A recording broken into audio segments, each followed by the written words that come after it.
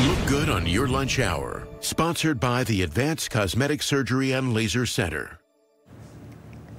Good afternoon once again. If you're headed for a procedure soon, there's something you might want to consider. The NIH says it's sort of a preconditioning to healing. Joining us now to talk more about it and look good on your lunch hour, Dr. Jon Mendelsohn of the Advanced Cosmetic Surgery and Laser Center. Good afternoon to you. You are using this new hyperbaric chamber, so tell us what this is. Yeah, so a hyperbaric chamber is a pressurized chamber where patients are breathing oxygen. And what it's doing is it's increasing the oxygen concentration within the blood. And what this does for our uses is it promotes healing. So patients will do some dives ahead of their surgery and some dives afterward.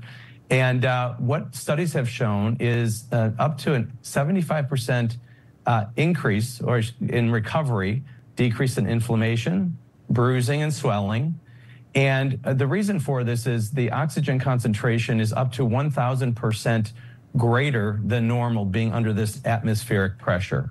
All right, so let's show a little video. Can you explain to me how this works? We kind of see someone getting into this sort of large couch. Yeah, ours isn't the easiest chamber to get into, but you can see, you climb into the chamber, you can see Dawn in there. And after a few minutes, the atmospheric pressure, sort of like scuba diving, increases, so you might need to yawn or swallow so your ears don't get plugged. But as you can see with Dawn, you can take your phone in there. You can, it's difficult to have a conversation because it is somewhat loud, but you can do some work. You're quite comfortable. Usually our dives last anywhere from 60 to 90 minutes. Personally, I've been in there for longer periods of time. There are other uses for this in terms of improved cognition and other anti-aging effects. A lot of the elite athletes will use these for recovery from muscles. But for us, you can see, Dawn, there's not a lot to do in there. You're there for about, like I say, an hour to 90 minutes, and we decompress you, you climb out, and that's it. You can go right back to your normal activities immediately. Excellent. Okay, final thought. I know you were including this as kind of the surgical cost and whatnot, but are you finding that patients are really doing better when they use it in advance and then afterward?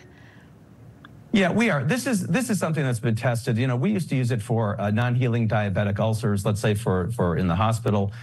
Smokers have a greater risk and decreased blood flow to their tissues, so this has been used. So this is nothing new. It is newer to the cosmetic surgery world. There are patients who may have risk factors who historically we would send somewhere else to another chamber just to prepare them for surgery. So yeah, it's absolutely legitimate and very helpful in terms of overall recovery. Yeah, always helps to have everything you can for healing. Dr. Jon Mendelsohn, thank you for joining us. We want to give people a quick phone number if they want to reach out to you, 513-351-3223.